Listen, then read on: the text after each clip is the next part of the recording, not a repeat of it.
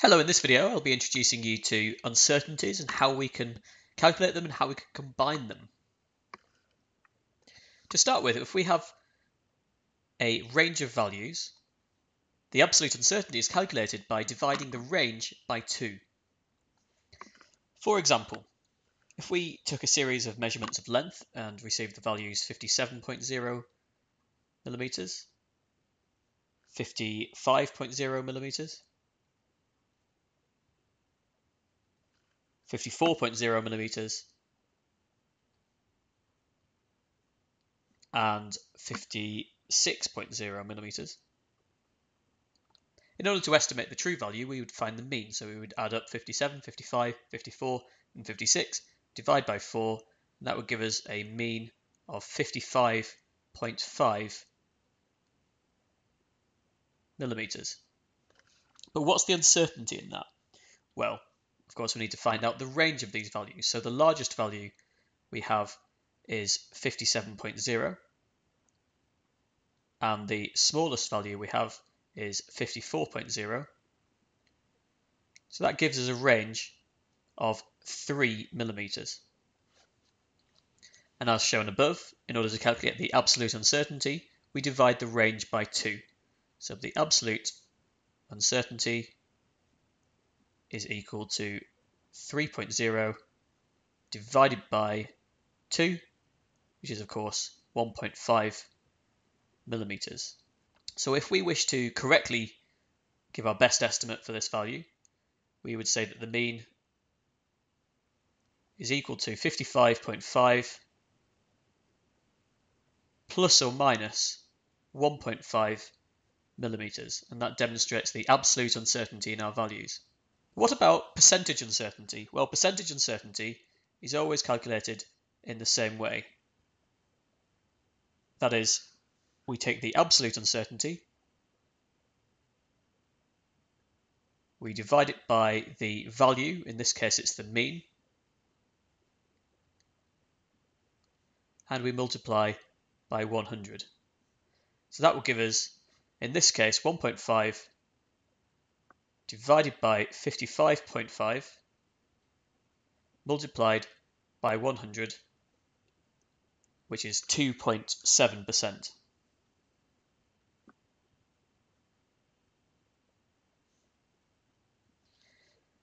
So that's if we have a range of values. This is how we find the absolute uncertainty and the percentage uncertainty. What if we take several repeat readings and get exactly the same measurement each time? Is it correct to say that the error is 0? Well, no. If this happens, or if we just take a single value without any repeats, we use a different process. We use the resolution of the measuring equipment we're using. By resolution, what I mean is, for example, a 30 centimeter ruler has increments of 1 millimeter. So we would say that the resolution of a 30 centimeter ruler is plus or minus 1 millimeter, or you can also write that as plus or minus 0.1 centimeters. So for example, if I'd measured something with my ruler and it was 15.6 centimeters, I would write it as 15.6 plus or minus 0.1 centimeters to reflect the uncertainty in the measurement, because we can only measure to the nearest 0.1 centimeters or 1 millimeter. In a calculation, we may use several different quantities, each with different uncertainties. And in this case, we need to combine those uncertainties together to work out the total uncertainty in the problem. To do this, there are 3 rules we need to be aware of. Number 1, adding or subtracting. If we are adding 2 values together, we must add together their absolute uncertainties. Number 2, multiplying or dividing. If we multiply or divide 2 quantities together, in this instance we must add the percentage uncertainties. And finally, number 3, powers. If we're raising a quantity to a power, for example, squaring or cubing it, the rule is that for x to the power of n, we multiply the percentage uncertainty by n. Let me show you what I mean by applying each of these rules to a single example. Calculating Young modulus.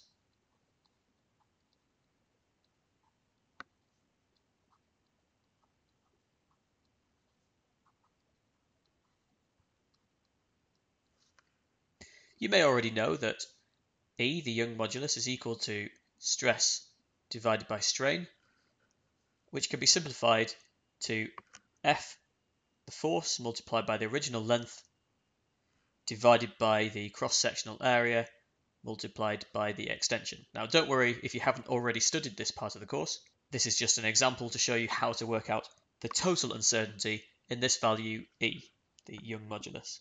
So let's say we've done our experiment and we've got the following data. We know the original length of the wire is 28.9 centimeters plus or minus 0.1 centimeters. That's because I measured the wire using a ruler and the ruler measured to the nearest millimeter or 0.1 centimeters. The final length of the wire I measured with the same ruler to be 31.3 centimeters plus or minus, again, 0.1 centimeter because that is the resolution of the ruler. I used a micrometer to work out the diameter D of the wire, which came out as 0.28 millimeters plus or minus 0.01 millimeters. This is the resolution of the micrometer. It can measure to the nearest 100th of a millimeter. And finally, the force applied to the wire was 8.0 newtons plus or minus 0.1 newtons because that was the resolution of the Newton meter that I was using. So the first thing we'd need to do here is to work out what the extension of the wire is. To do this, we would subtract the original length from the final length,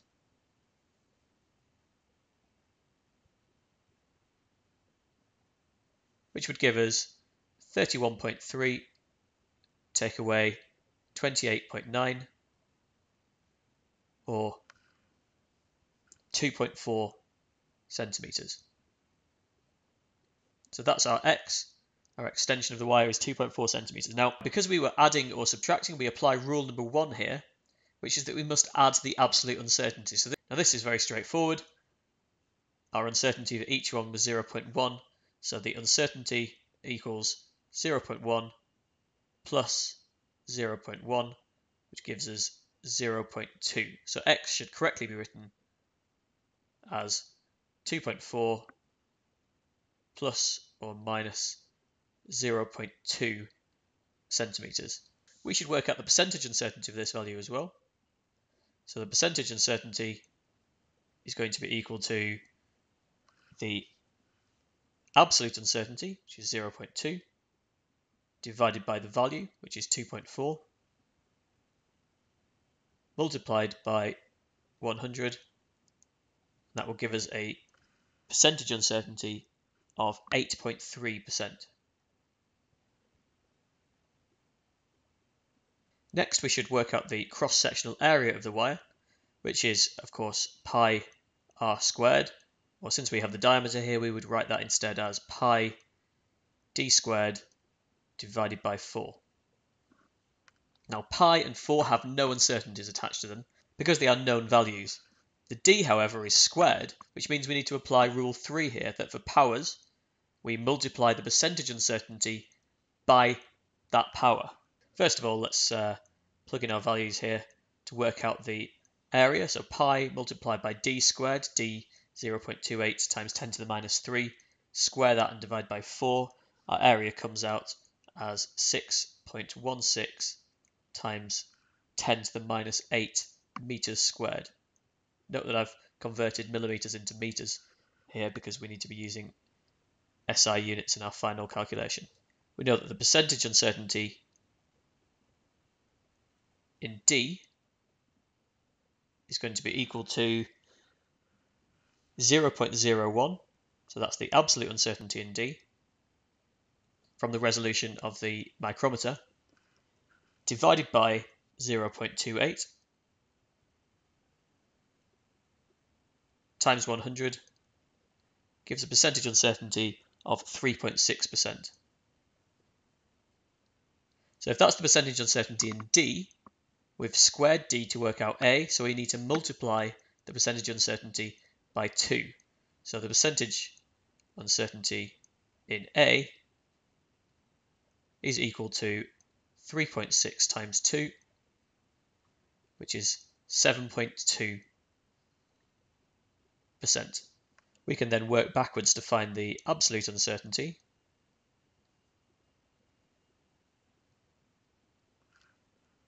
which is going to be the percentage uncertainty divided by 100 multiplied by the value. So that's 7.2 divided by 100 multiplied by 6.16 times 10 to the minus 8, which gives us an absolute uncertainty of 4.44 times 10 to the minus 9 meters squared. So we can write our area as 6.16 times 10 to the minus 8 plus or minus 4.44 times 10 to the minus 9 meters squared. Before we combine all these values together, we need to know the percentage uncertainties in the force and the length. So the percentage uncertainty in the force is equal to 0.1 divided by 8.0 times 100, which gives us 1.25%. And the percentage uncertainty in the original length, L, is equal to 0.1, which was the absolute uncertainty in the measurement of the original length, divided by 28.9 times 100, which gives us 0.35%. So finally, we can combine all of these together in our final calculation to work out the Young modulus E. So E is 8.0 times 28.9 times 10 to the power of minus 2, because that length was in centimeters, divided by 6.16 times 10 to the minus 8, which is our area, multiplied by the extension, which was 2.4 centimeters, so 2.4 times 10 to the minus 2. And that gives us an answer of 1.56 times 10 to the power of 9 pascals.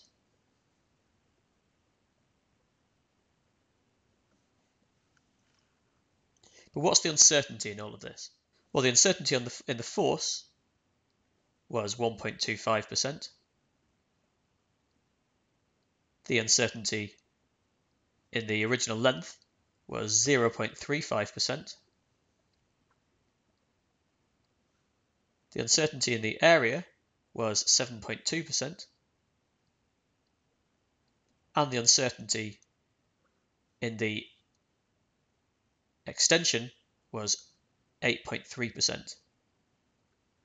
So here we refer to rule number 2, which is that if we are multiplying or dividing, then we simply add the percentage uncertainties. So the percentage uncertainty in E is equal to 1.25 plus 0.35 plus 7.2 plus 8.3, which gives a total percentage uncertainty of 17.1% in our final value of E. We should then convert that back into an absolute uncertainty.